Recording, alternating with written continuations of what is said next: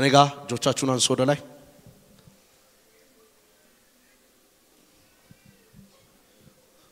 እግዚአብሔር በሉ ስለኔ ይዋጋል እግዚአብሔር ስለናንተ ይዋጋል እናንተም ዝም ትላላችሁ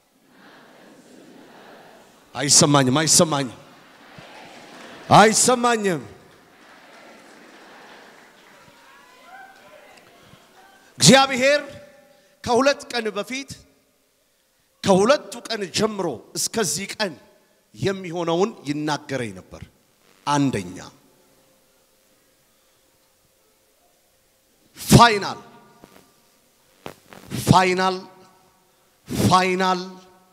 ፋይናል የሆነ ድል ይሆናል የመጨረሻ አላውቅም የመጨረሻ የሚሆንበት ጊዜ ነው አጠገባችሁ ያለውን ሰው ጨብጡት እግዚአብሔር በሉት ስላንተ ይዋጋል አንተም ዝም ትላለህ እግዚአብሔር በሉልኝ እስቲ ስላንተ ይዋጋል አንተም ዝም ትላለህ አሻታራባካያስ ወገኖቼ የመጨረሻ ፋይናል ውጤት እንደሚሆን በተጠባባቂ ነገር ውስጥ ያዛችሁት ምን ይሆን ብላችሁ ተስፋ ይጣላችሁበት ያ ቦታ ዛሬ የመጨረሻው ውሳኔ ይወሰናል ለምንድነው ማትጮሁት በኢየሱስ ስም እጆች ይነሱ ዛሬ በሉልኝ እስቲ አይሰማም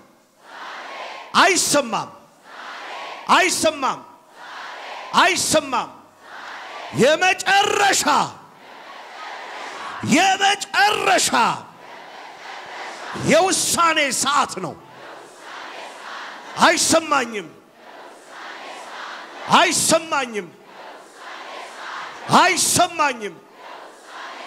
አይሰማኝም እግዚአብሔር በይስቲ ስለ ቤቴ ይዋጋል ስለ እኔ ይዋጋል ስለ ቢዝነስ ይዋጋል ስለ ሞታው ስለ ምገባብ ሄይ ሉታራባሻታ ጀተረበከያ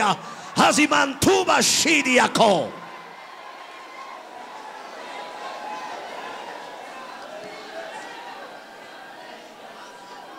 አጠገባችሁ ያለውን ሰው እንኳን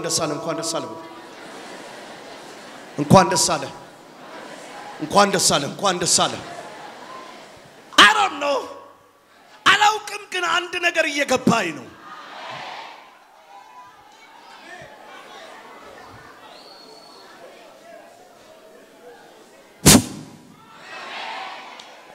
ምናልባት የሚወለደው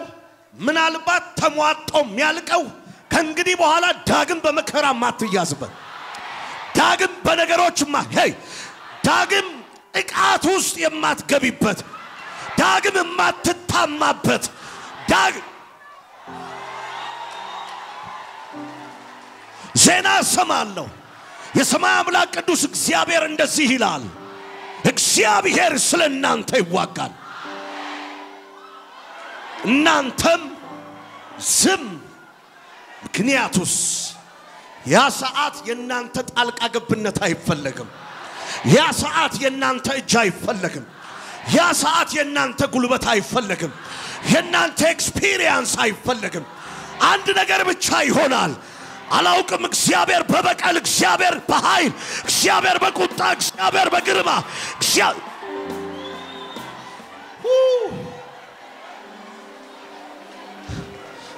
አልቋል ለምትሉ አልቋል የኔ ኖ ከዚህ በኋላ መታሰቢያ የለኝም ለምትሉ ኖ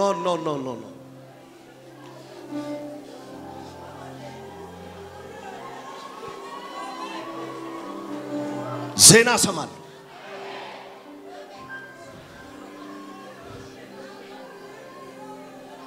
እግዚአብሔር ስለ እናንተ ይዋጋል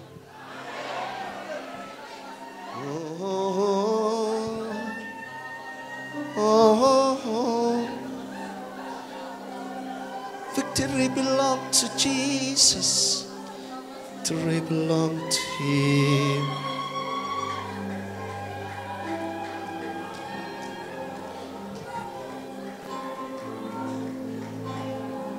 Makato sepelebe shatakaya. Leterebe shotorobo satabakaya.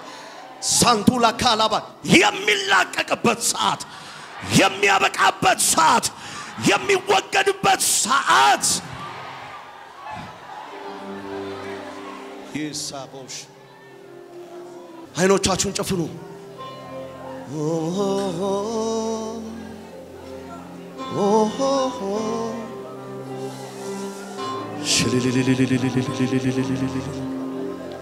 Victory belongs to Jesus. Victory belongs to Him.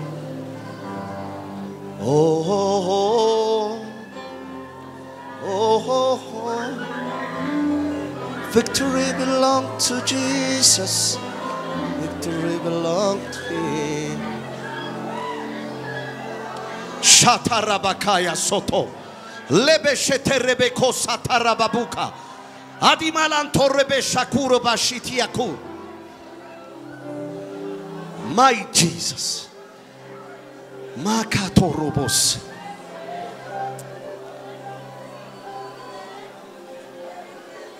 Shelelelelelele bulululululululu. አላውቅም አንድ ነገር ብቻ ግን እግዚአብሔር እየተናገረኝ ነው ዛሬ ሙልጭ ብሎ የሚወጣበት ቀን ነው እግዚአብሔር ራሱ ስለሚዋጋ ካንሰር ኤችአይቪ የኢኮኖሚ ስትረስ ላይፍ ውጣ ውረድ ጭንቀት ግራ መጋባት በኢየሱስ ክርስቶስ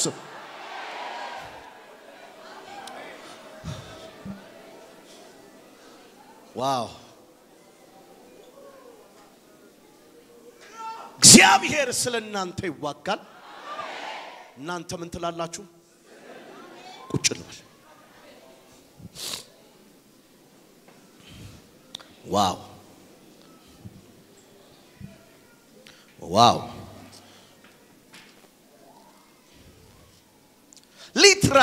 ሊትራሊ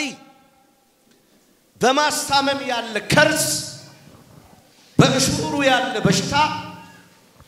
በብዙ እርዳታ የተያዘ የተደገፈ ቀንበር ንጉሱ ሲያልፍ ዛሬ በጌታ በኢየሱስ እኔ ጋር ናችሁ ወይ ከኔ ጋር ናችሁ ወይ ኦኬ ከኔ ጋር ከሆናችሁ ስሙኝ የሚሆነው እየተሰበከ ሰው ቮሚት ያረጋል እየተሰበከ ሰው ነፃ ይወጣል እየተሰበከ ኤቭሪዌር የናንተ የተበለሻሸ ነገር ምክንያቱ ሲባል በኔ ላይ ያለው ሉላ አምላክ እግዚአብሔር በእናንተ ችግር ላይ ካለው አጋንንት ይበልጣል ማይ ጂሰስ ጆችህን አንሳ እግዚአብሔር ስለኔ ይዋጋል በል እንደዚህ አይደለም እግዚአብሔር ስለ ጥያቄ ይዋጋል በይስ እንዴት ሆኜ እንደምመጣ የሚያውቅ እግዚአብሔር ስለኔ ይዋጋል በይስ ማይ ጂሰስ ውጭ በሉ ክብር ለኢየሱስ ይሁን አንደኛ ሳሙኤል ምዕራፍ 8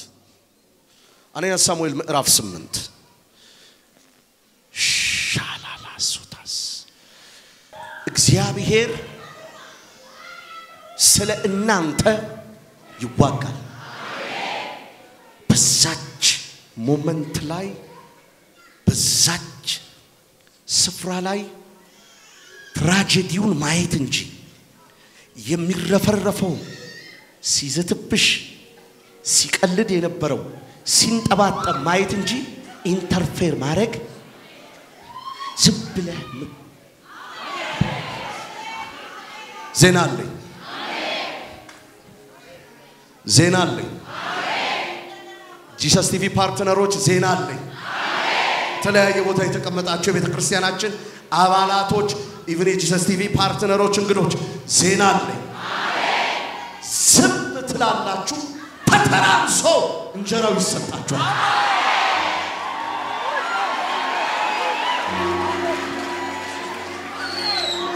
ስም ትላላችሁ አንበጣው ተራግፎ ወጀቡ ጸጥ ብሎ ሰላም ለእናንተ ይሄ ነው የኔ ውጤት ይሄ ነው የኔ መሻት ይሄ ነው የኔ ነገር የምትል ጩህና ምን ሃሌሉያ እግዚአብሔር ስለእናንተ ይዋጋል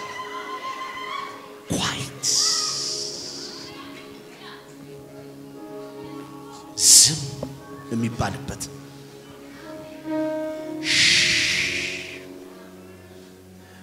በህይወታችን አባት ስንሆን እናት ስንሆን የራሳችን ልጆች ከነሱ የበለጠውን ከነሱ አቅም በላይ የሆነውን ያስለቀሳቸውን ታሪክ ከሌላ ሰው ጋር ተጣልተው ሊሆን ይችላል ሰድበዋቸው እያነቡ በተናጋሪዎቻቸው ፊት የሚዝቱት የኛ ልጆች እንዲህ ብለው ነው ቆይ ባልነግርልህ አባቢ ይላሉ ከዛ በኋላ ሮጠው መተው ከተናገሩ በኋላ ያቺ ሞመንት አባት ሲወጣ ያለበት አይታሰብም ዜና አለኝ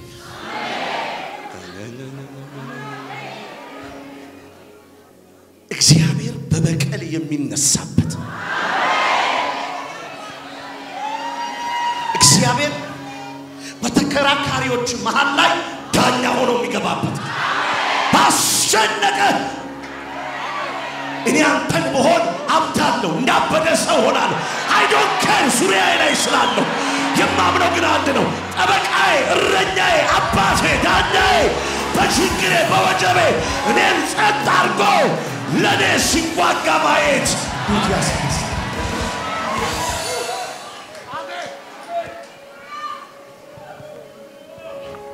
ሃሌሉያ ቁጭ በሉ ጌታ ያክብራችሁ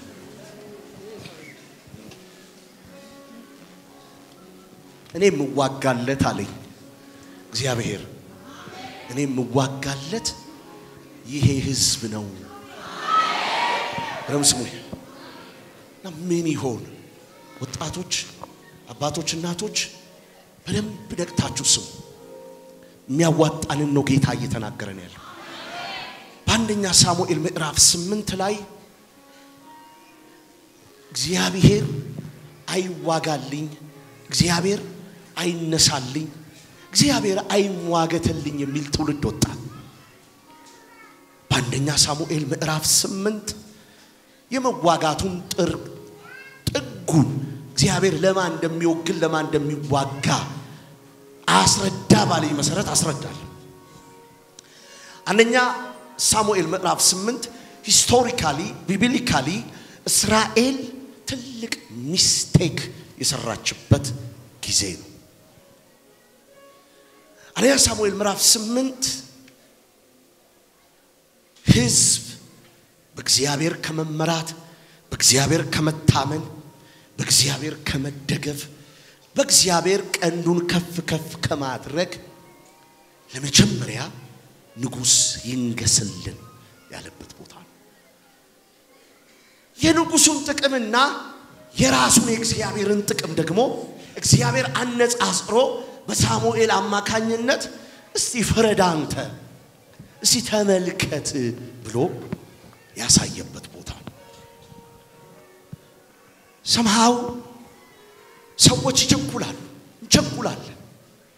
በራሳችን ቀድመን የምንሄዳቸው መንገዶች እጅግ ብዙዎች ናቸው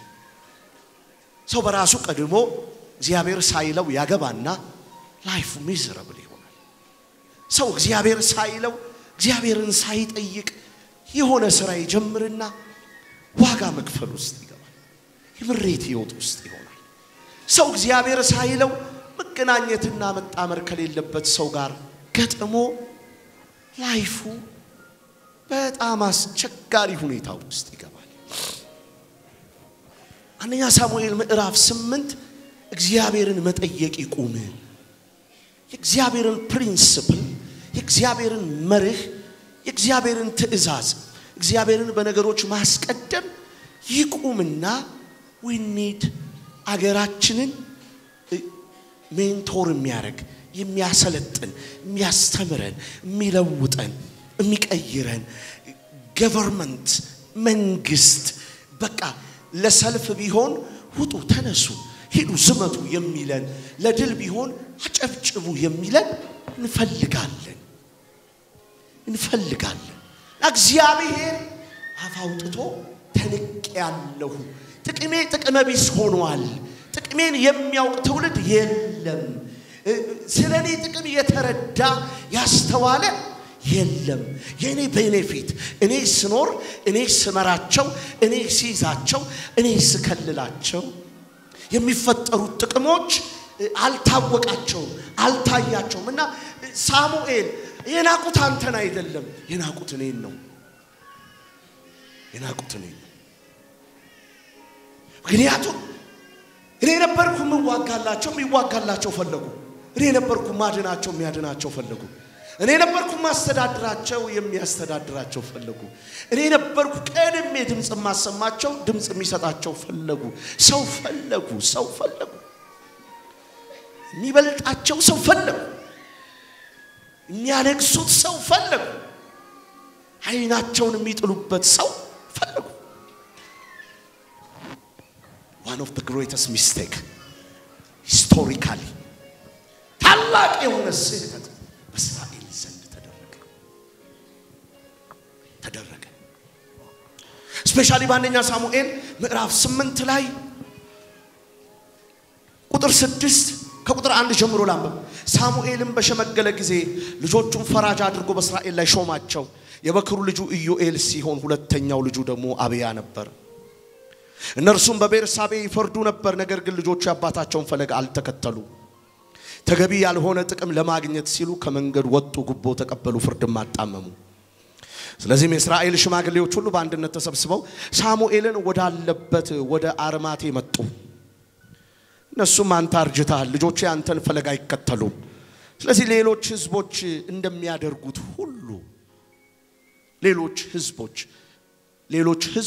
እንደሚያደርጉት ሁሉ ልጆቹ ያንተን ፈለግ አይከተሉም ልጆቹ ያንተን አካሄድ አይሄዱ ስለዚህ ፈለግን አንተን የሾመህን እግዚአብሔር ሳይሆን የፈለግነው ሰው አንግስልን አንተ አርጅተሃል ነገር ግን የሚመራን ንጉስ አንግስልን ማለታቸውን ሳሙኤልን አላስደሰተው ስለዚህ ወደ እግዚአብሔር ጸለየ እግዚአብሔርም ሳሙኤልን እንዲህ አለው ንጉሳቸው እንዳልሆነ የናቁት እኔን እንጂ አንተን አይደለምና ህዝቡም ይልህን ሁሉ አድርግ ከግብጽ ምድር ካወጣኋቸው ዕለት አንስቶ እስከ ዛሬ ድረስ እኔን ትተው ሌሎች አማልክትን በማምለክ ያደረጉት ሁሉ በአንተም ላይ ያደረጉ ነው አንተ ግን የሚሉህን አድምጣቸው በላያቸው የሚነግሰው ንጉስ ምን እንደሚፈጽምላቸው አሳውቃቸው በሚገባም አስጠንቅቃቸው ባሪያ ለመሆን አስጠንቅቃቸው የናቁት አንተን አይደለም ንጉሳቸው እንዳልሆነ የናቁት አንተን አይደለም እኔን ነው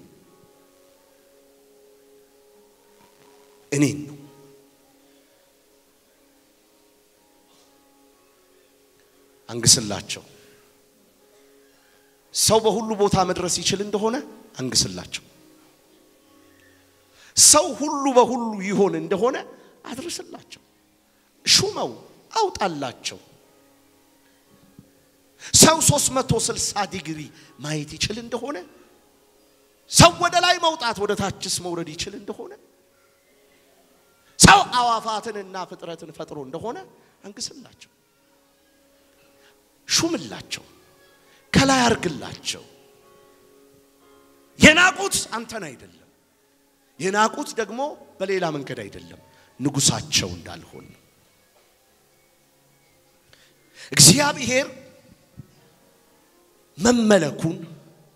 እግዚአብሔር ንግስናውን እግዚአብሔር ጥቅሙን አንቀበልም የተባለበት ጊዜ ነበር። ሰው ለሚታመን ሰው ይዋጋለታል። የሰው ሊደርሺፕ ለሚከተል የሰው ውጤት ያገኘዋል። አቅሙም የሰው ነው የሚሆነው፣ ጉልበቱም የሰው ነው የሚሆነው፣ ሁኔታውም የሰው ነው የሚሆነው፣ ድርጊቱም የሰው ነው የሚሆነው። እግዚአብሔር አለ አዝኛለሁ አለ። አዝኛለሁ። የኔ ጥቅም አልታወቀም፣ የኔ መኖር አልታወቀም። ሳይከቧቸው ቀበሮችን የተዋጋሁላቸውን አላወቁትም። እግዚአብሔር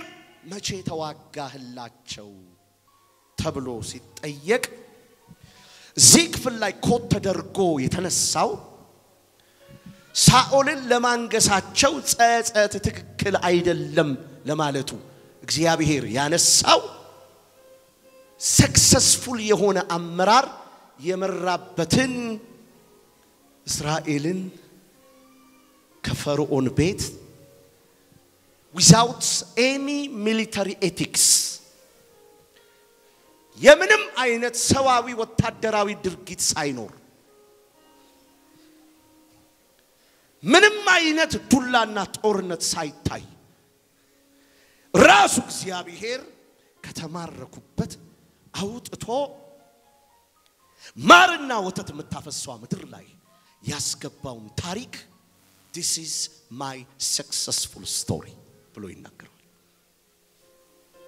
ይሄ የኔ ስኬታማ ታሪክ ነው።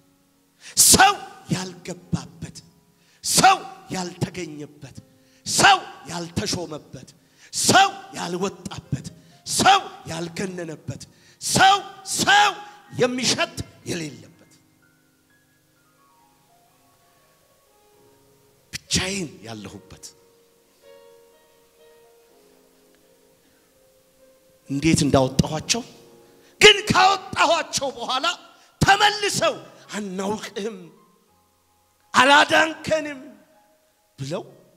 ዛሬ ላይ የምታየውን ውጤት እንደ ሌሎች ሀገር አስተዳደር እንደ ሌሎች አይነት አስተሳሰብ እንደ ሌሎች እንደ አሕዛብ አይነት ምግባር የፈለጉትን ለማድረግ የፈለጉት ስሜት ብቻ የሚፈለግበት እግዚአብሔር የማይጠየቅበት እግዚአብሔር የማይፈራበት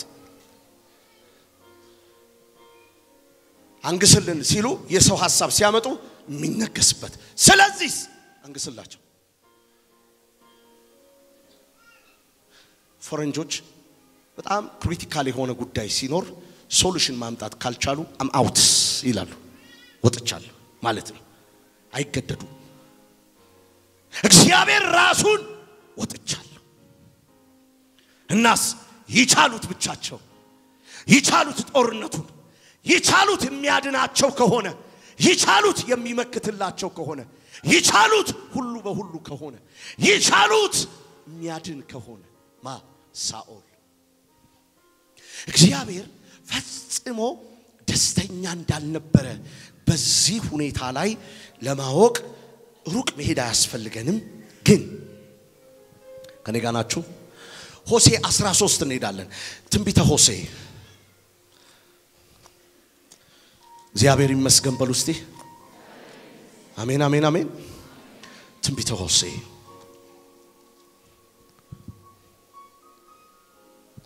አሜን ሃሌሉያ ምዕራፍ 13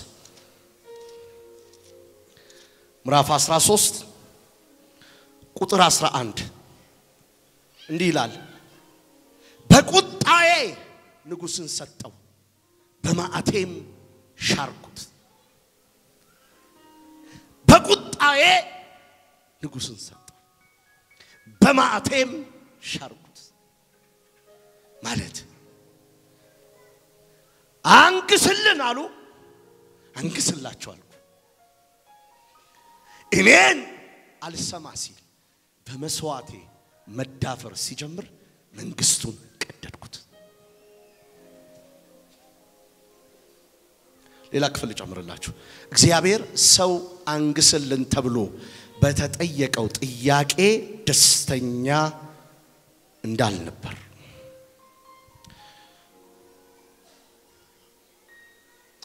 እኔ ጋር ናችሁ ተገባችሁ ያለውን ሰው ጨበጥ አርጉትና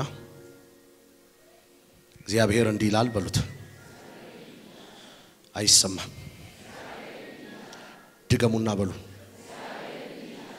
ድገሙና በሉ ማስተዋል እንዲኖርህ ይፈልጋል አንያ ሳሙኤል ምዕራፍ 10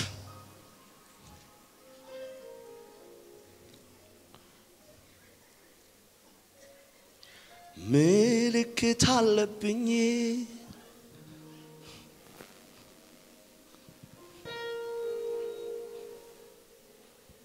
አይሰማኝም ምልክት አለብኝ አንተ እንደረዳህ አሜን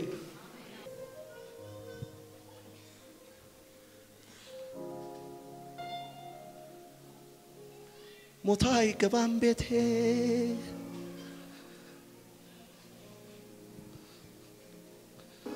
እስቲጆቻችሁን አንሱ እሱ ያለ ሞታ አይገባም ቤቴ ደሙ ምልክቴ ሞታ አይገባም ቤቴ ደሙ ምልክቴ እሱ ያለ ሞታ አይገባም ቤቴ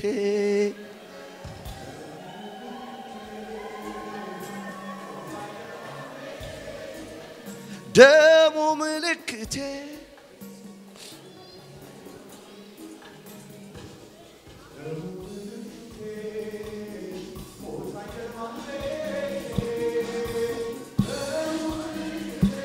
እሱ ያለ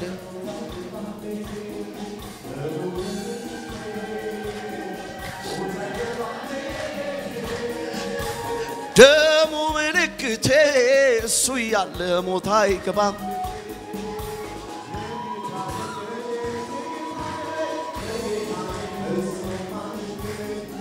አሜን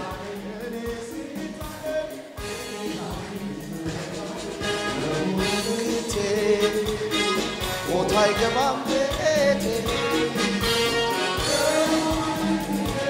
እሱ ያለ ሞታ አይገባም ቤቴ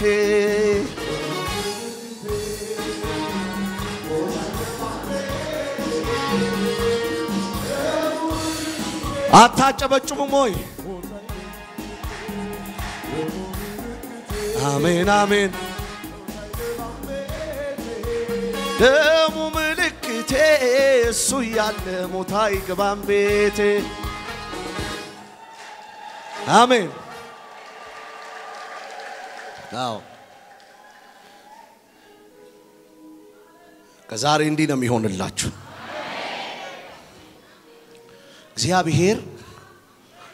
እግዚአብሔር ተቆጣ እግዚአብሔር ሲቆጣ ምክንያትህ ምንድነው ሲባል ህዝቤ እኔን ማምለክ ትቶ የእጆቹን ስራ የስሜቱን ነጸብራቅ የፍላጎቱን እርካታ ምን ይላል ያመልካል እናስ በዛ ሰው ህይወት ውስጥ እኔ እግዚአብሔር አልዋጋም ያ ሰው ያለውን ሀብት ያ ሰው ያለውን ጉልበት ያ ሰው ያለውን አንጡራ ነገር ፔኒ እስክትቀር ጨርሶ ዋጋ ከፍሎ ልቡ ተሰብሮ አሁን ናልኝ እስኪል ድረስ እግዚአብሔር በራስ ትምምን በራስ መደገፍ የራስ ፍላጎት ፈጽሞ ይጸየፋል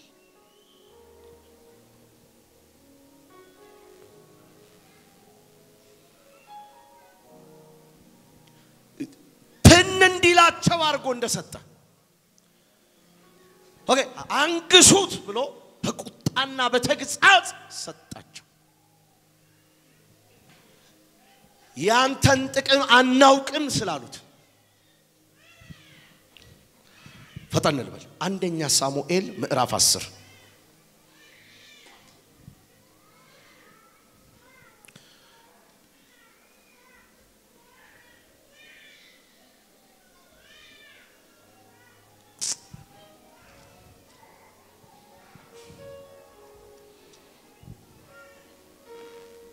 ከዚህ በኋላ ይላል ከቁጥር 18 ጀምሮ ሳሙኤል ወደ እግዚአብሔር ጮኸ በዚያኑ ዕለት እግዚአብሔር ነጎድጓድ ዝናብ ላከ ስለዚህ ሕዝቡ ሁሉ እግዚአብሔርንና ሳሙኤልን እጅግ ፈሩ ሕዝቡም ሁሉ ሳሙኤልን ሌላው በደላችን ሳያንስ ንጉስ እንዲነግስልን በመጠየቃችን ተጨማሪ ክፋት ስላደረግን እንዳንሞት ለአገልጋዮች ወደ አምላክ ወደ እግዚአብሔር ጸልይ አሉት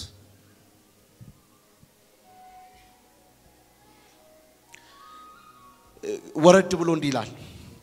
ሳሙኤልም እንዲ ብሎ መለሰ አትፍሩ ይህንን ሁሉ ክፋት አድርጋችኋል ሆኖም እግዚአብሔርን በፍጹም ልባችሁ አምልኩት እንጂ እግዚአብሔርን ከመከተል ፈቀቅ አትበሉ ሊጠቅሟችሁ ወይም ሊያድ ኮንሰፕቱ ይሄ ነው ሊጠቅሟችሁ ወይም ሊያድኗችሁ የማይችሉ ምናምንቴ ነገሮችን አትከተሉ ከንቱ ናቸውና እግዚአብሔር የራሱ ሕዝብ ያደርጋችሁ ዘንድ ስለወደደ ስለ ታላቅ ስሙ ሲል እግዚአብሔር ሕዝቡን አይተውም የማይተው ግን ማን ነው አለ ምናምንቴ ነገር ትተው እሱን ብቻ ያነገሱ በዚህ ክፍል ላይ ታላቅ የሆነ ረሃብ ተፈጥሯል ጃይንት የሆነ በጣም ከፍተኛ የሆነ ችግሩ ምንድነው ብለው በእግዚአብሔር ፊት ለመጠየቅ አቅም አጡ እግዚአብሔር ሰማዩን ዘጋው ታላቅ ረሃብ ሆነ ታላቅ ኢኮኖሚ ክራይሲስ ሆነ ታላቅ በሽታ ሆነ ታላቅ ውድቀት ታላቅ እግዚአብሔር ሰው ነብዩ ሳሙኤል ምንድነው ችግራችን አንግስልን ብላችሁ ስለጠየቃችሁት ያነገሳችሁት ፕሮቫይድ ያርግላችሁ ያነገሳችሁት ለዚህ ነው እግዚአብሔር ቀናተኛ አምላክ ነው የሚለው እግዚአብሔር ቃል ያ ያመለካችሁት ያ ተስፋ ያረጋችሁት ያ ከፍ ያደረጋችሁት ያ በእኛ ላይ ይንገስ ያላችሁት እሱ ይመግባችሁ እሱ ይጥቀማችሁ እሱ ሰማዩን ይክፈትላችሁ ሊሆን አይችልም ወገኖቼ ምናምንቴ ነው ከንጉሱ ልብ የሚያስኮበልል ማንኛውም ነገር ምናምንቴ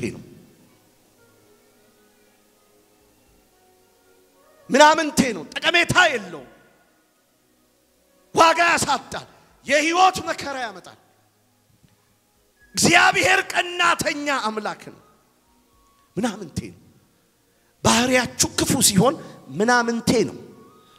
ድርጊታችሁ ማትጠብቁት ተስፋ የምታረጉት ነገር ሁሉ ሰዋዊ ሲሆን ሳታውቁት የተዘጋ የተቆለፈ ህይወት ውስጥ ገባላችሁ እግዚአብሔር ዝም አለ ዝም ምክንያቱም እግዚአብሔር በዚህ ህይወት በጣም ይቆጣል ምላችሁ እንደው ቁጭ ብላችሁ አውርዱት ወደ ላይ ወደ ታች አርጉት እግዚአብሔርን ከመጠየቅ የቦዘናችሁበት ቀን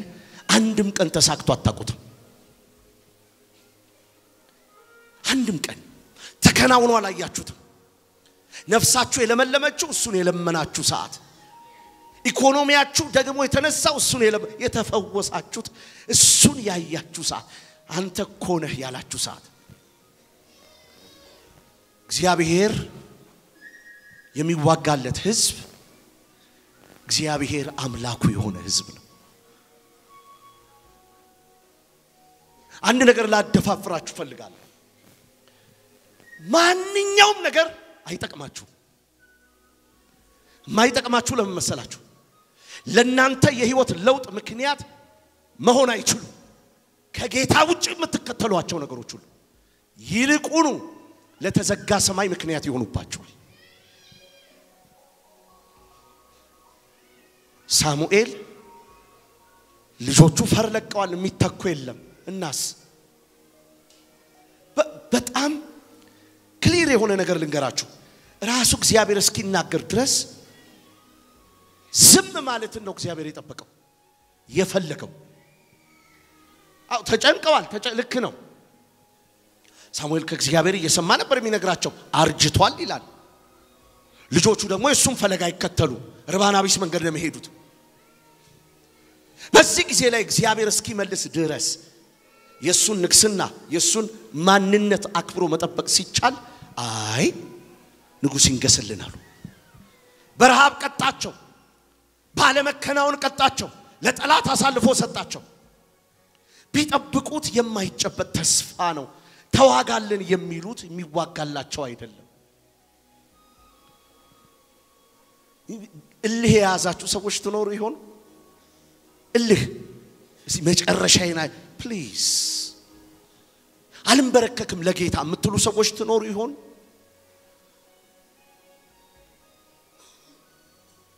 በጌታ ቤትም ሆናችሁ እንደልባችሁ የምትሆኑ የንግስናውን ቦታ ቀምታችሁ እናንተ በእግዚአብሔር ምትክ ይሆናችሁ አላችሁ እናንተ ጎንበስ ስትሉ እግዚአብሔር ጎንበስ የሚል የሚመስላችሁ እናንተ ቀጥ ስትሉ ማንንም እስከማይቀበላችሁ ድረስ የህይወት ደመናችሁ እንደደበዘዘ ይቀራል እንጂ በሕያው እግዚአብሔር ፊት እነግራችኋለሁ ምንጭ አይፈልቅላችሁ አዲስ ነገር አይሆንላ ልትለወጡ ይገባል ማልዋጋለት ማን ነው አለ እግዚአብሔር ማመልከኝ ቅድሚያ ማይሰጠኝ ያልተደበላለቀበት ያልተወሳሰበበት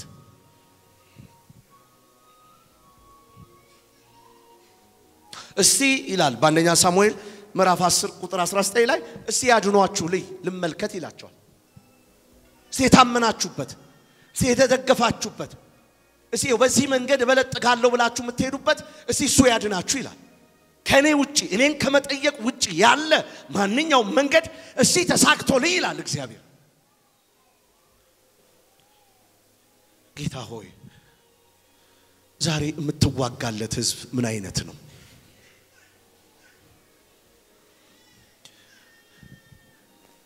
ምትዋጋለት ህዝብ ባሪያው ዳዊት ሲናገር መዝሙር 33 ቁጥር 12 ላይ አምላኩ እግዚአብሔር የሆነለት ህዝብ እንዴት ምንድነው ምስጉን ነው ሲወጣ አምላኩ እግዚአብሔር የሆነለት ሲገባ ሲወጣ ሲሄድ ሲነሳ ንጉሱ በቤቱ ሚታይለት እንዴት አይነት ምስጉን ሰው ነው ቃላቶቹ ቀድሞ እግዚአብሔርን አምላኩን ኢየሱስን ሲያመሰግን የሚታይ በትንሿ ነገር ላይ ኢየሱስ የሚል አለኝ የሚል እንዴት አይነት ምስጉን ነው ማለት እንዴት አይነት የታደለ ሰው ነው ባለፈው ብየዋለሁ ኢያሱ የታዘበ ይመስለኛል በምዕራፍ 24 ላይ ኢያሱ የታዘበ ይመስለኛል ቁጥር 15 ላይ ቀደም ብዬ ተቀሳ አርጌዋለሁ ከዚህ በፊት በሌላ ትምህርት የሚያረጉትን የሚሰሩትን የሚጫጫሩትን አየና ጣዖታቶች አማልክቶች አምላክ ከሆኑላችሁ ምግባራቸውን አይቶ ተግባራቸውን አይቶ ስራቸውን አይቶ ፍሬያቸውን አይቶ ነገራቸውን አይቶ ከሆኑላችሁ ሂዱ አምላክ አርጋችሁ ተከተሏቸው የምታረጉት ነገር ሁሉ የሚያሳብቅባችሁ ነገር አለ ሂዱ አምላክ አርጋችሁ ተከተሏቸው እኔና ቤቴ ግን እግዚአብሔርን እናመልካለን ማለት እንዴት ምስጉን ነው ያለው ባሪያው ዳዊት ለዚህ ነው የሚዋጋለት ማን የሚዋጋለት ኢየሱስ የሚዋጋለት ሰው አምላኩ ነኝ ብሎ የሚሟገትለት ሰው ወሸብ የሚያስቆምለት ሰው ለዚህ አይነት ምስጉን ሰው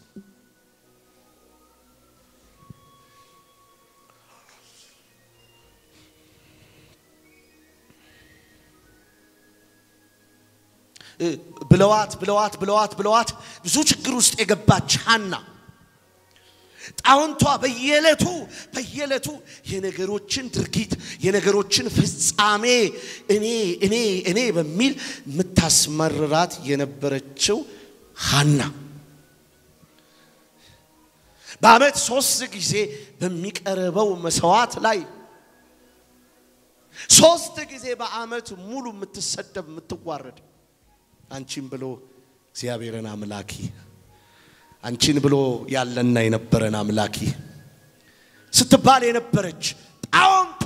ታማርራት የነበረች ታበሳጫት የነበረች ያቺ ሃና ያቺ ሴት በአንደኛ ሳሙኤል ምዕራፍ 2 ከ1 እስከ 3 ላይ እንዲህ አለች በኩራትም አትናገሩ አትታበዩ እግዚአብሔር ምንድነው አዋቂ God is almighty ማንም ነፍስ ከስታታድርም እሱን አመልካ ማንም ነፍስ ፍትህ ተጓድሎባት አታድርም እሱን አመልካ እናስ መካኒቱ ልጅ ካላት ይልቅ ምን አለች በስታለች አትናገሩ እግዚአብሔር የሚዋጋላቸው ሰዎች አሉ በኩራት አትናገሩ እግዚአብሔር ማይቻቱ ማጋቶ ሰንቴሌባጋ ምን ይያለ ነው መንፈስ ቅዱስ ሕይወት እንዲቀየርላችሁ ሙሉ ለሙሉ ልታመልኩት ይገባል እኔ እግዚአብሔር የምዋጋለት ብሎ በአንደኛ ሳሙኤል ምዕራፍ 8 ላይ ምሳሌ አርጎ ሲናገር እስራኤልን ከግብጽ ከባርነት ቦታ እንዴት እንዳወጣ ሲናገር እስራኤልን ምንድነው የሚለው እስራኤል ባለማሰብ እስራኤል እንዲህ አይነት ነገር ይሆንብኛል ብላ በማታስብበት የባርነት ህይወት ውስጥ ሞታቸውን የሚፈልጉት በዛው በግብጽ በፈርዖን ቤት በሆነበት ሰዓት ውስጥ እግዚአብሔር ሲዋጋላቸው ወይም እግዚአብሔር አምላካቸው ሲሆን ምን ማለት እንደሆነ እግዚአብሔር አሳየ እግዚአብሔር ስለናንተ ይዋጋል እናንተም ዝም ትላላችሁ ማለት ምን ማለት እንደሆነ ልንገራችሁ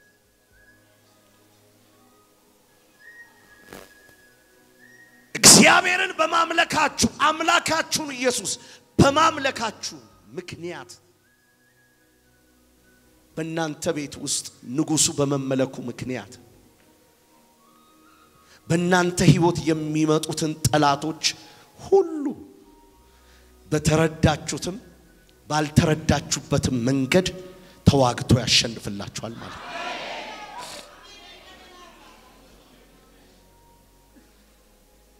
ለምሳሌ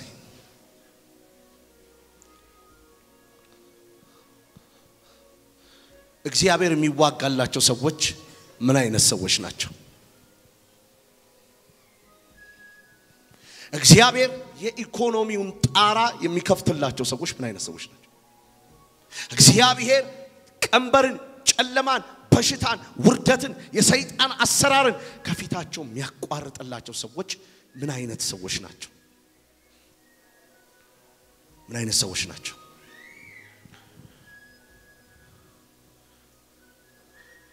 አምላካቸውን ኢየሱስን ብቻ የሚያመልኩ ልዑል አምላክ እግዚአብሔርን የሚያመልኩ እጆቻችሁን አንሱ በጌታ በኢየሱስ ስም በሉ ለብዙ ችግር ታልፌ ተሰጠውት ጮክ በሉ ቅዱሳን ለብዙ ችግር በሉ አይሰማኝም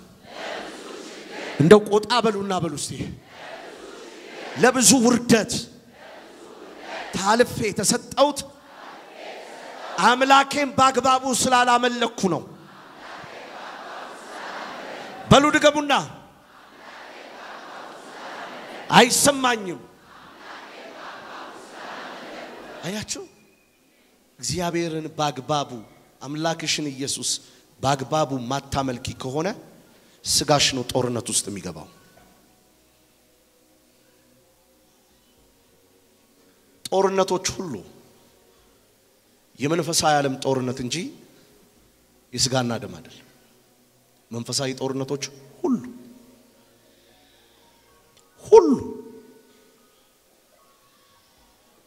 ፊዚካሊ ምንም አይነት ጦርነት በመድር ላይ የለም ፊዚካሊ ጦርነት ያለው በመድራዊ መንግስት ነው በጠቅላላ በመንፈሳዊ ዓለም ያለውን ጦርነት ማሸነፍ የማትችልበት ዋና ምክንያት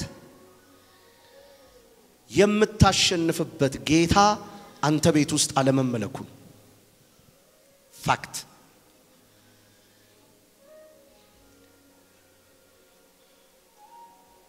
ዛሬ እንደዚህ ይሆናል እግዚአብሔር በመጀመሪያ ስኬታማ አርጎ ዝም ያለውን ህዝብ ወስዶ ጥጋብ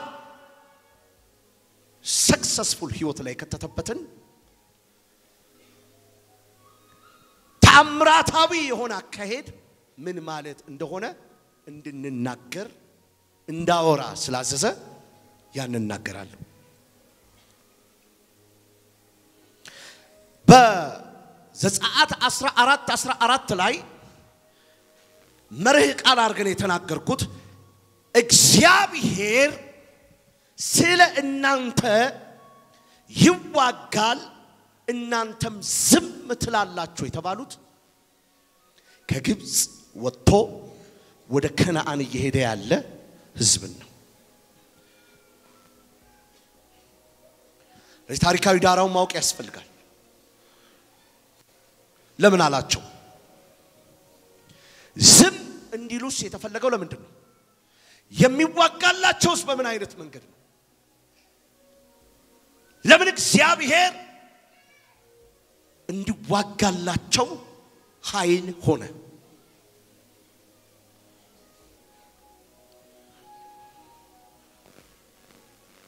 ዘጸአት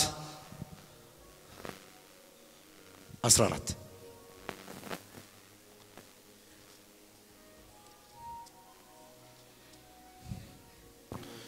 ከኔ ጋር ናችሁ አይደል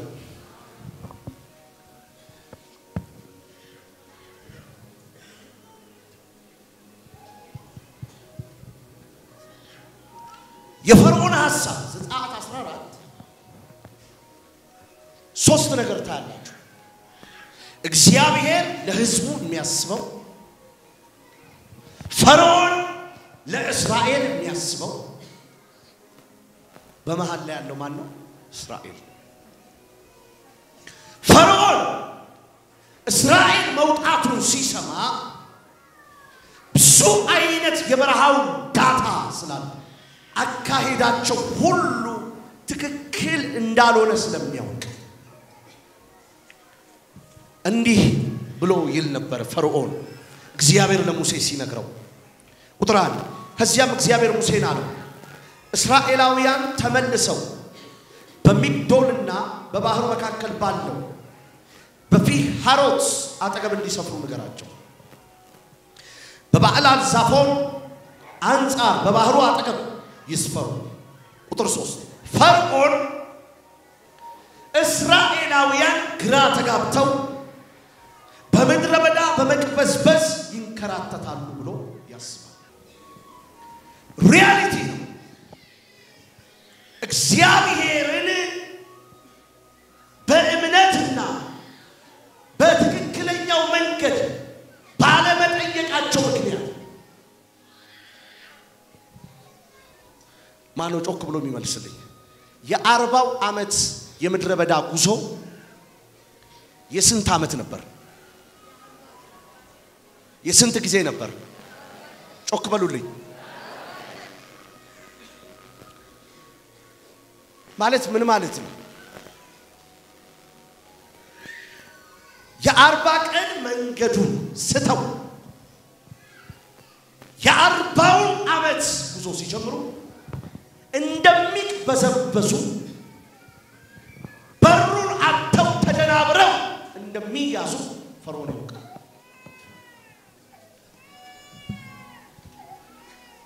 እንዳይሞቱ ደግሞ በሌሊት በሳት በቀን በደመና ሆኖ ደግሞ በሩን ያሳያል በቃ አልገባችሁ እግዚአብሔር ይርዳችሁ ሁለታችሁ ወጣት አገልጋዮች ነው አንዳችሁ በፈቃዳችሁ እንዳይነስውር ሆኑ ማን ይሆናል አንተ ትሆናለህ እሺ እንዳይነስውር ሆነ አይነን ጨፍን ይሄ ወጣት አገልጋይ እንዳይነስውር ሆኖ ያለ ከዚህ ፒያሳ በእግር ሂድ ብለው ከዚህ ፒያሳ በእግሩ ለመሄድ ለሱ እጅግ ምንድነው በሉልኝ እንጂ ከባድ ነው በሉስቲ ግን አንድ አይን ያለው ልጅ ነው ይሄ ወጣት አገልጋይ ነው ልጆቼ ናቸው እንዳይዘገይ እንዳይቆም somebody ከውጭ ሆኖ አሁን ተደናብሮ ከአንድ ፖል ጋር ተጋጭቶ አሁን ወድቆ ስቶ ተብሎ ታይዋለህ እንደርስበታለን ሲል በል እንዳይወድቅ እንዳይስት ምራው ከተባለ የዚህ ወጣት ብላቴና ውጤት የመጣው በማን ከፊት ባለው የፈርዖን መሻት የፈርዖን ተባረኩልኝ የፈርዖን ዕውቀት የ40 ዓመት ጉዞ የ40 ቀን ስለሆነ 40 ቀን መከድ የሚገባበት ማፕ 40 ዓመት ስለሆነ እንይዛቸዋለን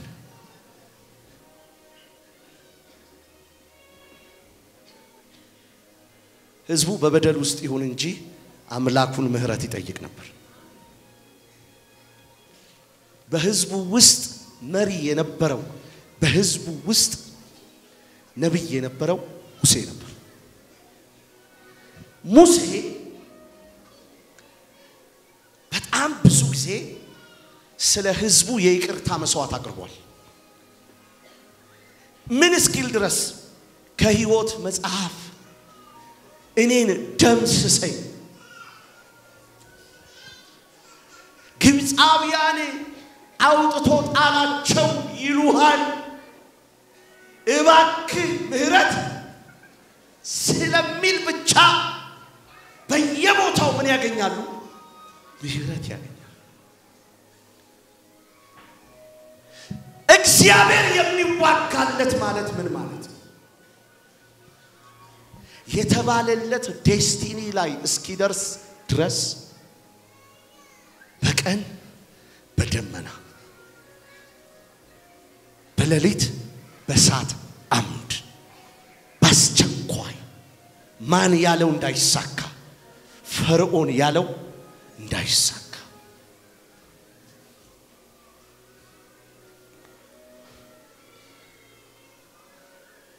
ደረሰባቸው ቀይ ባህር ላይ ሲደርሱ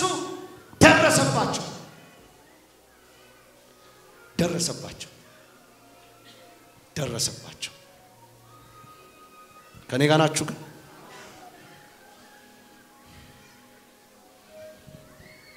ከኔ ጋር ናችሁ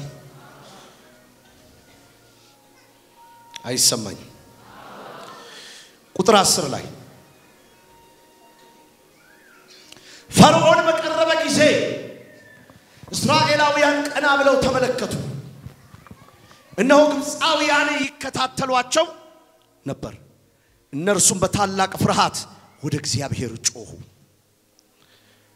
እነርሱ ሙሴን አሉት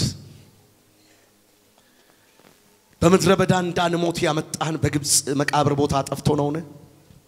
ከግብጽ አውጥተህ ምን አደረግንህ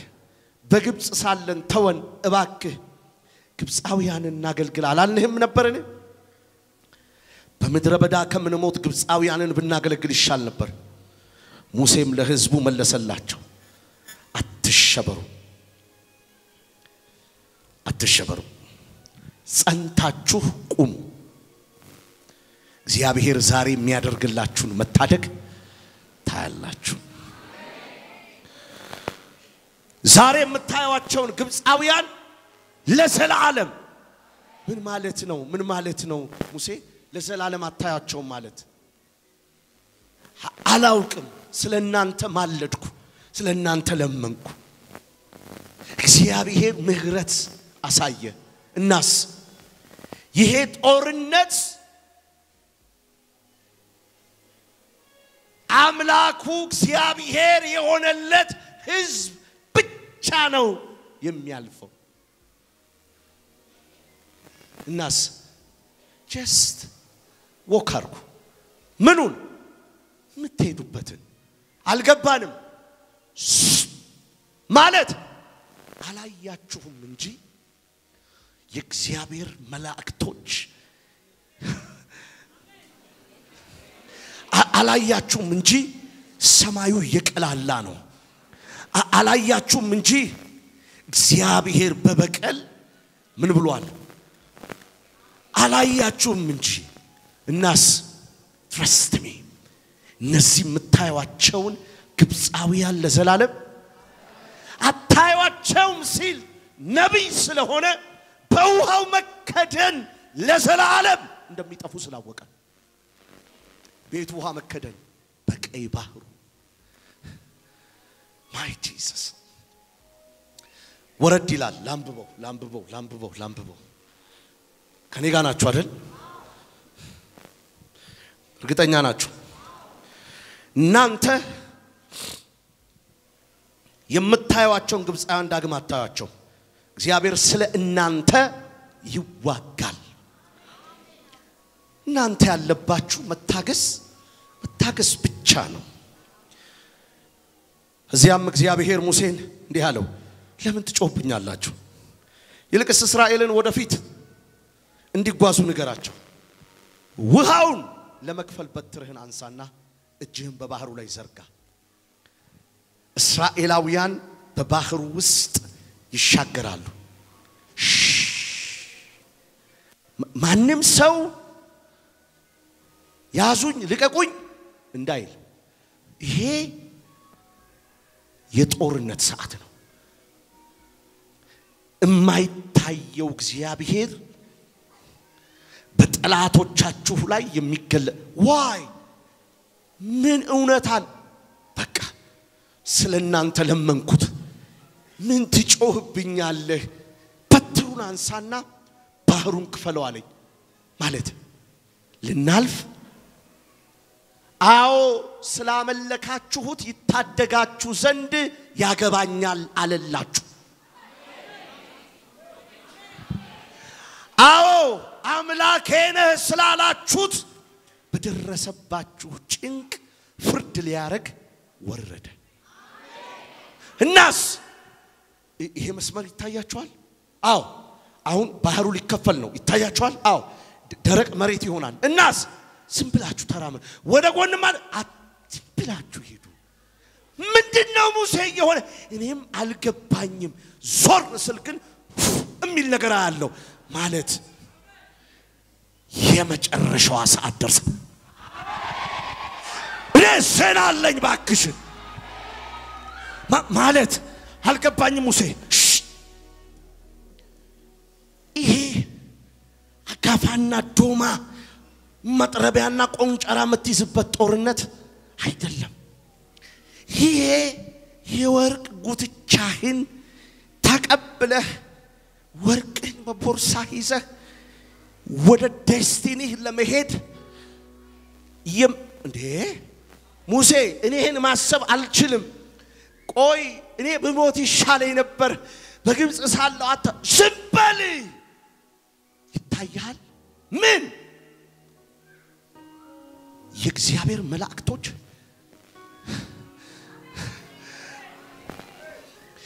ስላንተ ያገባኛል የሚል የእግዚአብሔር ፕሬዘንስ ይሰማሃል አልገባኝም እንደዚህ ያለ ነገር አይቻል ለካ ከዛ በሳት ለሊት በሳት አምድ በቀን በደመና እንደዛ ያሯሯጣን ያመጣው ለምን ነበር ሊረዳ ሊበቀልልህ ሊቤሽል ያስመልጥ ማለት የፈርዖንማ ፕላን ያርባው ቀን መንገድ ስተህ ሌላ ማፕ ውስጥ ስትገባ ሰራውላቸው ብሎ ነበር እና እንዲ እየሄድክ ግን ስኬታማ ሆንክ ማለት ባዶኪስ ሆነ ግን ተባረክ ማለት እየተራብክ ግን ጠገብክ ምን ሆኖ ነው እግዚአብሔር ከፊት እየመራ እግዚአብሔር ከፊት እየጠበቀ ለጠላት የጥርስ ንክሻ ያላደረገኝ ለጠላት መሳቂያ ያላደረገ አንድ ሰው አያለው እግዚአብሔር ስለኔ ያገባዋል የሚል እግዚአብሔር ስለኔ ያገባዋል የሚል የዛሬው ቀን የመጨረሻ ሰዓት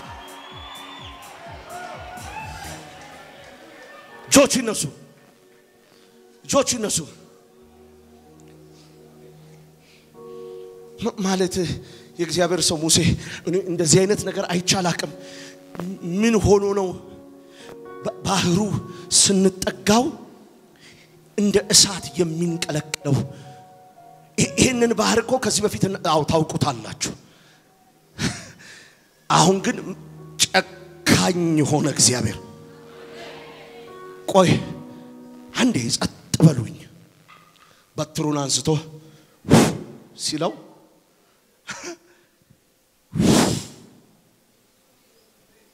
ሙሴ የእግዚአብሔር ሰው እየተከተላችሁኝ ይለፉ አረ ብንወድቅስ ማን ብትጋጨውም ግርግዳ ነው ማለት የመጨረሻዋ ሰዓት ላይ ጠራርጎ ነው እግዚአብሔር ለዚህ እኮ ነው ባሪያው ዳዊት አምላኩ እግዚአብሔር የሆነለት እንዴት ምስጉን ነው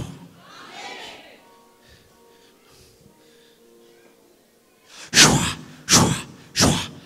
እያሉ ይሄዳሉ ልቀጥልላችሁ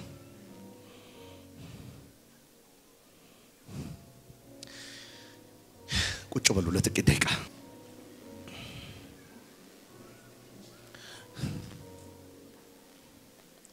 ቁጥር 11 ቁጥር 17 ውሃው ለመከፈል ከቁጥር 16 ውሃው ለመከፈል በትርህን አንሳና ጀንበባሩ ላይ ዘርጋ እስራኤላውያንም በባህሩ ውስጥ በየብስ ይሻገራሉ ተከትለዋቸው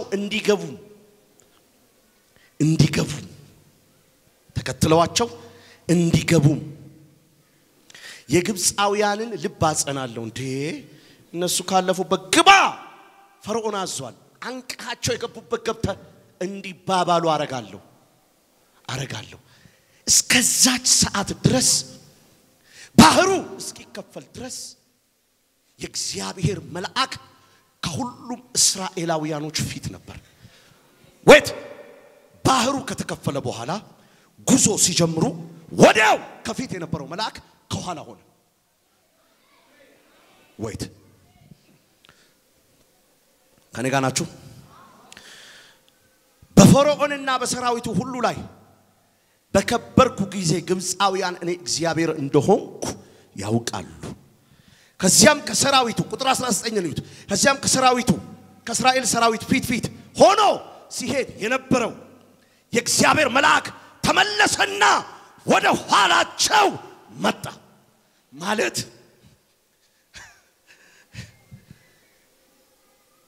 እዚህ ነበር ገቡ ብሎ ከኋላ ሆነና የመጨረሻው እስራኤላዊ እስኪገባ ዋርፌር የመጨረሻዋ ሰዓት ደርሳለች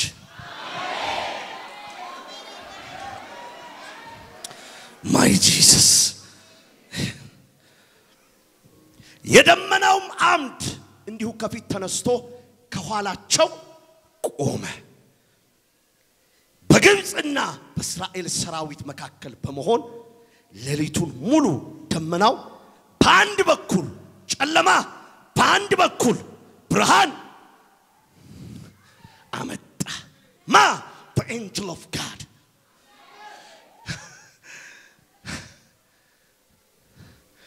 ለያቸውና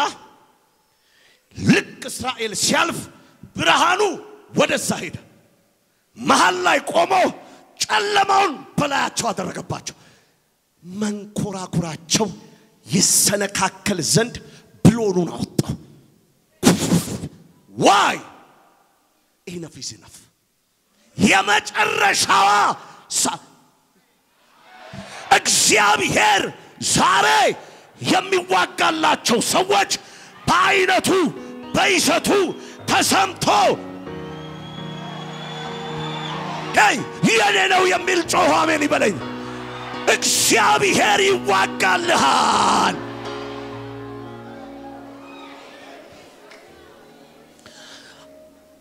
አጠገብ ያለውን ሰው እኔና ቤቴ ይበሉት እግዚአብሔርን እናመልካለን አንተ ግን የምታመልከውን ምረጥ ማንን ታመልካለህ በሉት መልሱ ምን አለ እንግዲያው ዛሬ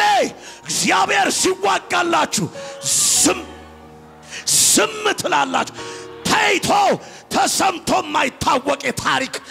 የነገሮች የሁኔታዎች ለውጥ አለቀ ከሚባልበት ቦታ መፍለቅ ይጀምራል ሞተ ከሚባልበት ህይወት ይወጣል የለም አንድ ሰው ጮ እንደዚህ በል እግዚአብሔር ይዋጋልኛል ይበል እስቲ አራይ ሰማኝም ይበል እስቲ ሰምቼ ማላውቀውን በይሲ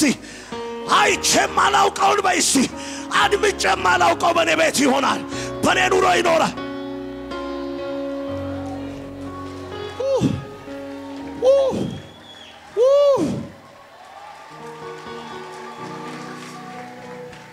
My Jesus, my Jesus, my Jesus. Wow.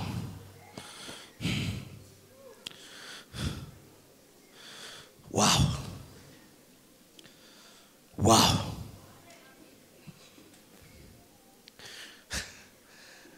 ማንንም ሊጠጋ አልቻለም ማንንም ሊጠጋ አልቻለም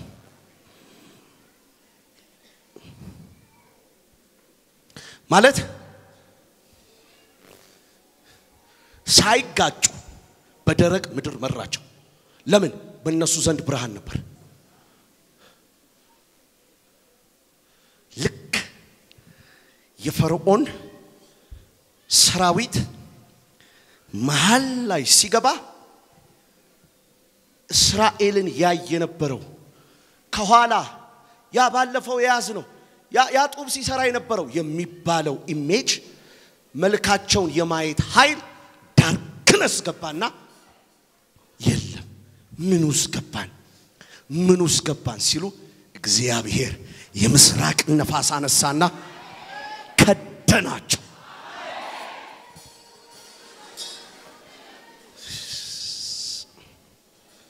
ዜናለኝ እግዚአብሔር ተዋጊ ነው ስሙም እግዚአብሔር ነው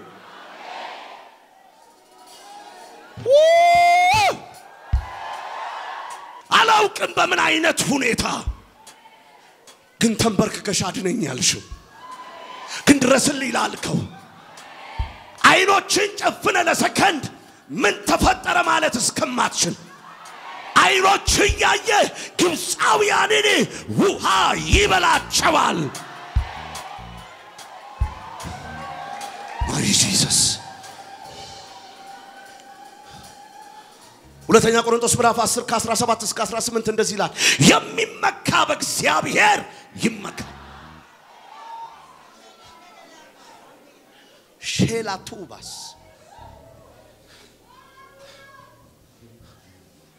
አበቃልኝ ባልሽ ጉዳይ just ትንሽ ደቂቃ ተንበርክከሽ ስጠፋ ግዳይ ለህም ስትዩ እማመልክህ የማመልክህ እኔ እግዚአብሔር ነብይ አይደለሁም ለዓይንሽ እስኪሰቀጥጥሽ ድረስ የጠላትሽ አጠፋፍ ሰፊ ይሆናል። ዛሬ መጨረሻው ቀን ነው።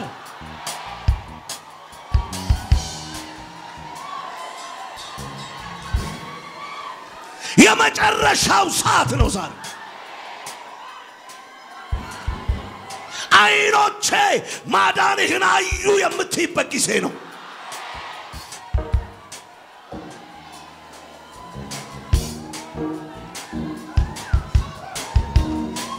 ምንድነው የሆነ ያለው? የእግዚአብሔር መልአክ ከፊታችን የነበረው ምን ሊያደርግ ወደ ኋላ ሄደ? ሙሴ ይላል አላውቅም፣ ብቻ ግን አንድ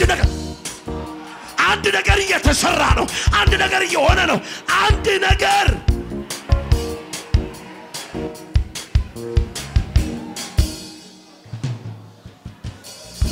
ቪዥንሽ ላይ፣ ቢዝነስሽ ላይ፣ ልጆችሽ ላይ፣ ህይወት ላይ something አንድ አዲስ ዜና የሆነ ነው። አላውቅም ሽፍት የሚያደርግ ነገር አለ። የሚቀያየር ነገር አለ። ተስፋ በቆረጥሽበት፣ ባለቀሽበት፣ ባነባሽበት ዜና ላይ እግዚአብሔር ተዋጊ ነው። ስሙም እግዚአብሔር። ኧረ አንድ ሰው ይዝለል። ኧረ አንድ ሰው ክብር ለተረበስ ይሆናል።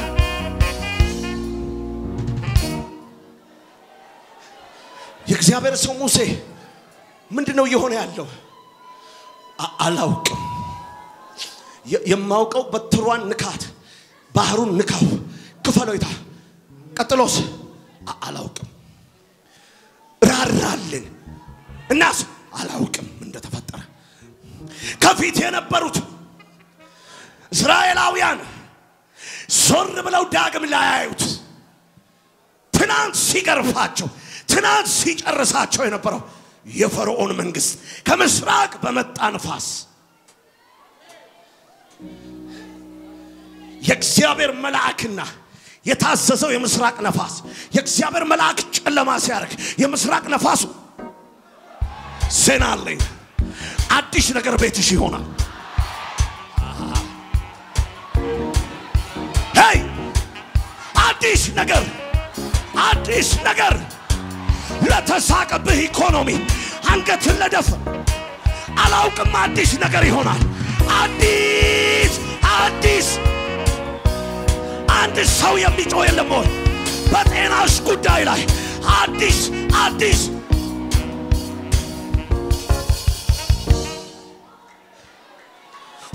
ይላል። የእግዚአብሔር መልአክ ከፊታቸው ምን ሊያደርግ ወደ ኋላ አላውቅም። ምን እየተሰራ እንዳለ ግን አንድ ነገር ምን እየተረዳ ነው? የምናመልከው አምላክ እየተዋጋ just ዝም ብላችሁ ወደ ታየላችሁ ወደ ከና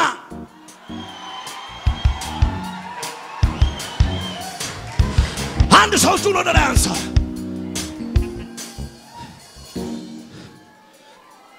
እግዚአብሔር ስለኔ ይዋጋል በይ። እኔም ዝም እላለሁ።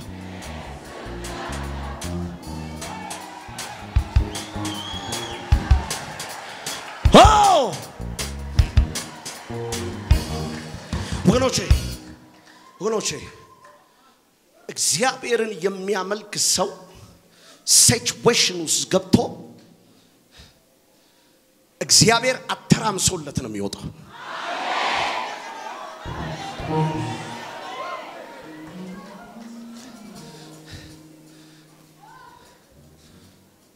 ዳንኤል 6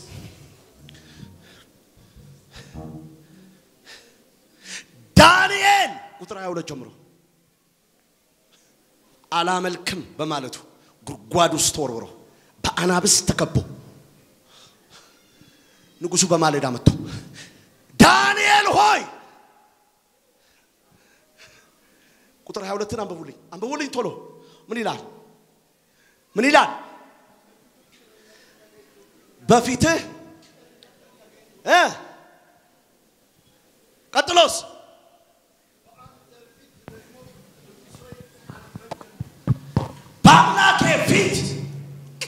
ቅንነት ተገኝቶብኛል በአንተ ፊት ደግሞ አልወደድኩም ንጉሱ ግን የጠየቀው ነው የምታመልከው አምላክ አድኖ ይሁን don't worry so many record ያላቸው ካንሰር HIV በሽታዎች በሚያመልኩት ፊት ንጉሶይ በአምላኬ ፊት ቅንነት ተገኝቶብኛልና ምን ስላረኩት ስላመለኩት ስላልተደራደርኩበት ከፍ ዝቅ ስላላረኩት እናስ አንበሶቹ ይጎዱኝ ዛሬ እግዚአብሔር ሲዋጋላችሁ ምን ይሆናል እግዚአብሔር የሚዋጋው ለማን ነው ለሚያመልኩት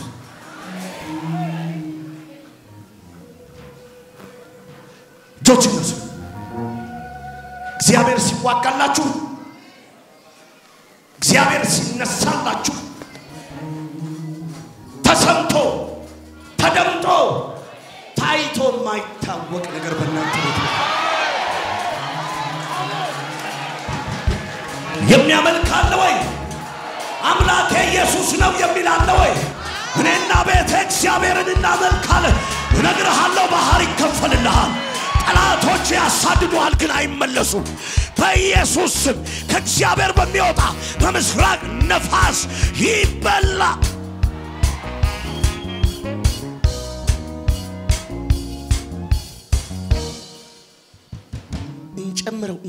እንጨምረው አሉ ጨመሩት አምላኩን በቀን 3 ጊዜ በማምለኩ ብቻ ዘጋው የመጨረሻ አደረገው አለን የሚሉትን ቅጣት አለው በሚል ክብደት ለወጠው እግዚአብሔር ጆቻችሁን አንሱ ምን ይሆን የሰማችሁት ዛሬ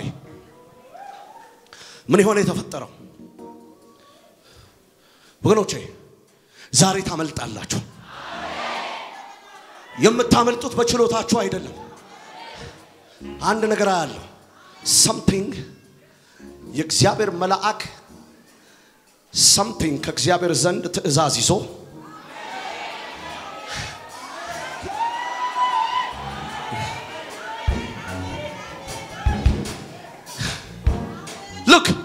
look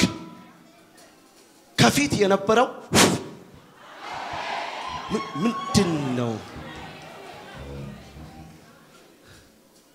ምንድነው ይሆነ ያለው ሙሴ honestly አንድ ነገር ነግራችኋለሁ የምታመልኩት እግዚአብሔርን ከሆነ ጸንታችሁ ቁሙ ማለት ኦንቶሪ እኔም ያልገባኝ አንድ ነገሮች አሉ ማለት በሌሊት በሰዓት አምድ በቀን በደመና አርጎ ጫማችን ሳልቅ ሃሩሩ ወደ ኋላ ሌት ሳያረገን ምግብ አጣን ብለን ሳንጮ በየሄድንበት ዱስ ይያለ ሲፈልቅ ያቻኮለን there is something እንዲ ያሮጣን አንድ ምክንያት እና አሁንም ደግሞ ተስፋ ቆርጠን ተያዝን ብለን ስንል ለካ ልቡን ያደነደነው እኛ የሄድንበትን መንገድ እንዲሞክረው ነው ሞከር ካደረገው በኋላ የሚገርማችሁ ነገር በእኛ ፊት የነበረው መልአክ ወዲያው ትእዛዝ ተሰጠው ስፔሻል ፎርስ ቶሎ በፍጥነት ሽፍት አርግ የክብር ደመናው ሽፍት ያርግ ወደ ምን ይግባ መሃል ላይ የእስራኤል መሻገሪያው መጨረሻ ቀጥሎ የሚገባው ማን ነው ፈርዖን ዌልካም በለው ዌልካም ልክ መሃል ላይ ሲደርሱ መውጣት የማይችሉበት ቦታ ላይ የምስራቅ ነፋስ መሃል ላይ በርገር አድርጎ ዳግም እንዳትጨነቅበት ኬስ ክሎዝ አራኔ ለዛሬ የምናገረው መልእክት አለኝ እግዚአብሔር ሲዋጋልህ ውስጥ ያለውን በሽታ ጭንቀት ችግር ደምስሶ ነው የሚያሳልፍ ወይኔ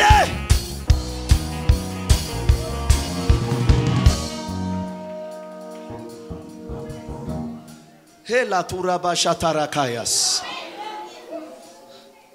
ዜና አለ ሐዋርያት ሥራ ምዕራፍ 27 እና 28 ላይ ቤታችሁ ገብታችሁ አንብቡት ከእስረኞች ጋር የተጓዘው ጳውሎስ ማዕበልና ወጀብ አውራቂስ የሚባል ፌመስ የሆነ ገዳይ ነፋስ ያለ ጊዜ በተነሱት ላይ ተገለጠባቸው በጣም ይገርመኝ ግን ይሄ ነው ሁሉም እንተርፋለን የማለት ተስፋቸው ተሟጦ አለቀ ድንገት ግን ያ ሁሉ ማዕበል የመትረፍ ተስፋቸው ተሟጦ ባለቀበት መርከብ በተሰባበረበት ሰዓት ላይ ብሎ እግዚአብሔር ዘንድ ታላቅ መልአክ መጣ ጳውሎስ ቀና ሲል አይዞ የሰማይ አምላክ እግዚአብሔር ልኮይ ነው እናስ አንተ ኢየሱስ ስለሆንክ የምታመልከው እሱን ስለሆነ ገና በሮም ንጉስ ፊት ትቆማል ማለት አንተ ብቻ አይደለም አንተ እመን ቤተሰቦች ይድናሉ እንደሚለው ቃል አብረው የተጨነቅላቸው የተጠበብክላቸው ስትመክራቸው እነሱን ጭምር አንዳቸውም አይሞቱም በህይወት ይኖራሉ ዜና አለኝ ዳግም ላታስቢው የምታመልኪው አምላክ እግዚአብሔር ይዋጋልሻል ደግሜ መስማት አልፈልግም የምትዩ ደግመሽ ላለ መስማት ጆሮሽ ውስጥ ኩክ መጨመር ሳይሆን የሚያስፈልገው አምላክሽን ኢየሱስን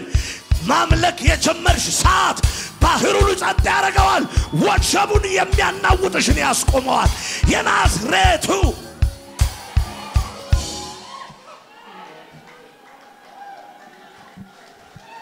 አጠገባችሁ ያለውን ሰው እግዚአብሔር ስላንተ ይዋጋል በሉት አንተም ዝም ትላለህ በሉት ንገሩት በጣም በሐዋርያት ሥራ ምዕራፍ 12 ላይ ሄሮድስ አይሁድን በማስደሰት የሚያምን ደቀ መዛሙርት እያስያዘ ሸክ እያስደረገ አይሁድ ለስልጣኑ እንዲያጨበጭቡለት የሚያረግ ንገስልን ሹምልን በለጥልን እንዲሉት የሚያረግ ሄሮድስ ቀድሞ የነበረውን ደቀ መዝሙር ገሎ አሁን ደግሞ በፋሲካ ጊዜ ማንን ያዘላቸው ፒተርን ያዘላቸው ጴጥሮስን እንደለመደው በሉ እስቲ አካቹ በሉ ጩሁና ታስሮ ባለበት ጴጥሮስ አምላኬ መልአኩን ልኮ የስር ቤቱን በር ጴጥሮስ ህል እስኪ መስለው ውጣ ኧረ በስመ አብ እግዚአብሔር ሲዋጋልህ ማለት ያንተ አንድም ነገር አይኖርበትም ዜና አለኝ ዛሬ መካን የሆናችሁ የምትወልዱበት ዋናው ሚስጥር ኢየሱስን የማምለካይ ዜና አለኝ ዛሬ ካንሰር ቀልጦም ይወዳል ዜና አለኝ ዛሬ አጋንንት በሽታ ርኩስ እንባሽን ያስጨረሰሽ ዛሬ ለቆም ይወጣበት ሚስጥር ኢየሱስ ባንቺ ቤት ላይ የመመለኩ ኃይል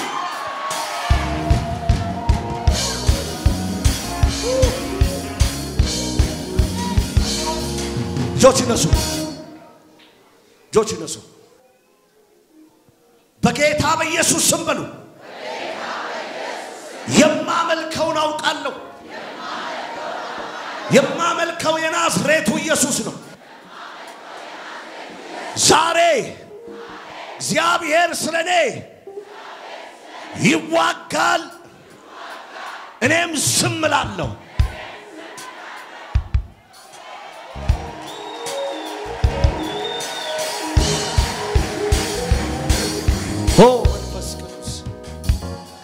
ጌታ እንደዚህ አለኝ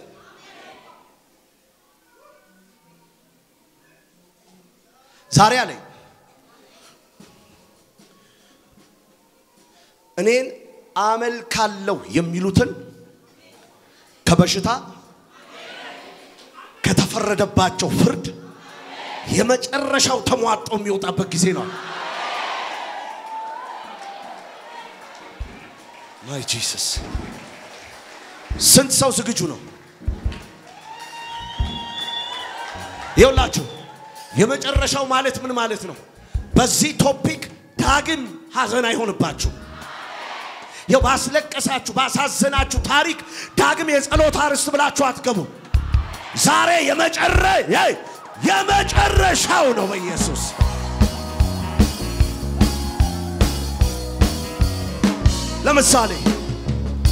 ለምሳሌ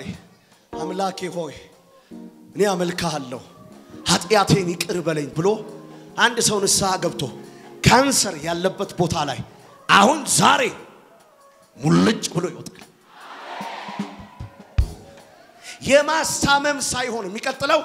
ሲሄድ እንደ ሌላ ሰው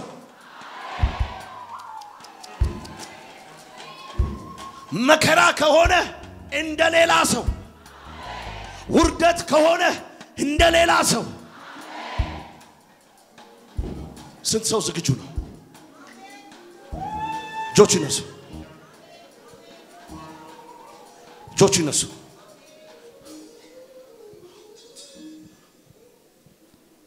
ከኔ ጋር እንዲበሉ በጌታ በኢየሱስ ስም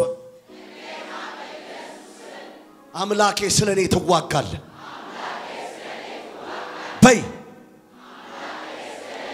በይ ድገሚና ድገሚ የሚመካ በእግዚአብሔር ይመካ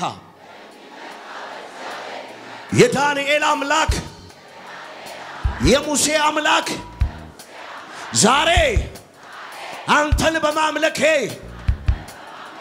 ከሞት ከጭንቅ ከመከራ የማመልጥበት ነው ጌታ ሆይ አለማመኔን እርዳው ጥርጣሬን እርዳው